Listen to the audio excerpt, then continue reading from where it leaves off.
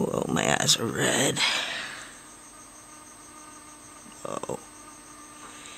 Well, bleary-eyed or not, I'm going to go ahead and make this video. There's two things I want to tell you about. One is that I finished 3 paintings today, and I want to show them to you. And the other is for anyone in front of whom I have fallen down or fallen asleep during a conversation.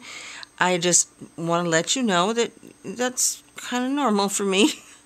I am a narcoleptic, and I have lovely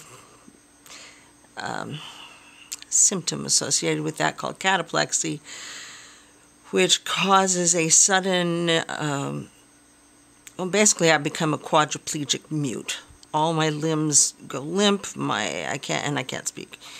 I generally fall, my knees buckle, I fall to the ground, and oh, people try to help and it just gets worse. It's triggered by emotion, so if I get very excited, it's sure to happen. Sometimes it happens at oddball times, like somebody says, would you like cream in your coffee? And I go, oh, yes, please. And suddenly I'm having an attack. I think if I'm embarrassed, and maybe I get embarrassed a lot, because I sure do it a lot. I meet people and I'm so excited to meet them sometimes.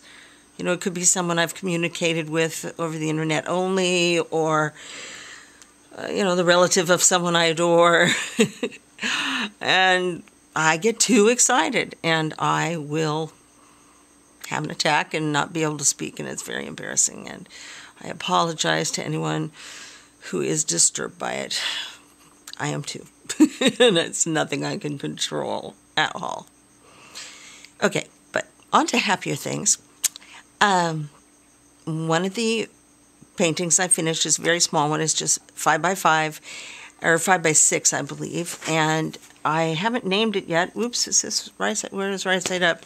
That's the problem with these abstracts. You can't tell which is the top and the bottom. Okay, that is correct. It looks like somebody dropped oil into water, so it floated to the top, and it made these interesting swirls. It's going to be mounted on a piece of wine crate, painted. And then this one here has quite a story. I started this actually several weeks ago. My friend Roberta Sengstack,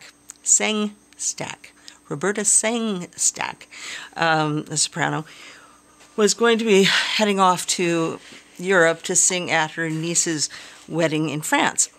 And so the night that I saw Roberta, that was going to be the last night I saw her before she took off, I got inspired to make her a bon voyage card. So I figured I'd make a painting of the Eiffel Tower and then shrink it with the computer and put bon voyage across it, and there you'd have a card. However, I didn't quite finish it the night she was leaving. Kind of wish in a way that I had, well, hindsight, you know, that I had just called it finished and scanned it and put bon voyage across it, because frankly it was fine, you know, it was like done.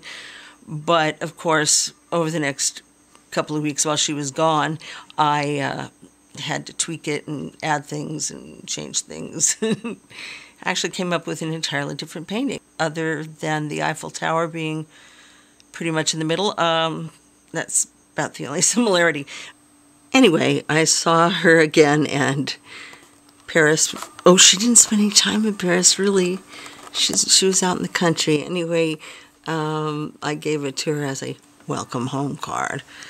It's the cleverness of me.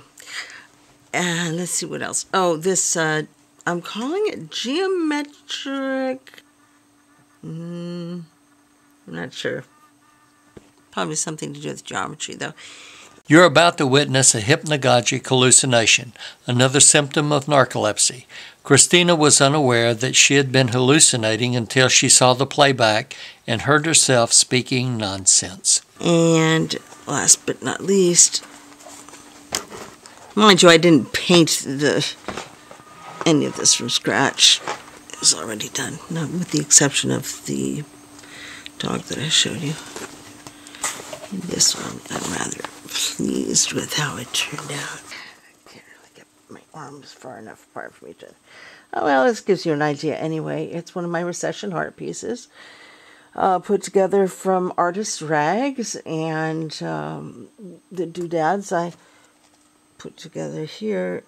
Some feathers and some piece out of some jeans and some wool. This is from one of our sheep. That wool there I think is called either Jasper or Storm, but you can see how there's more than one color. Silver and black is in there. Anyway, I thought it was kind of pretty. And it's done.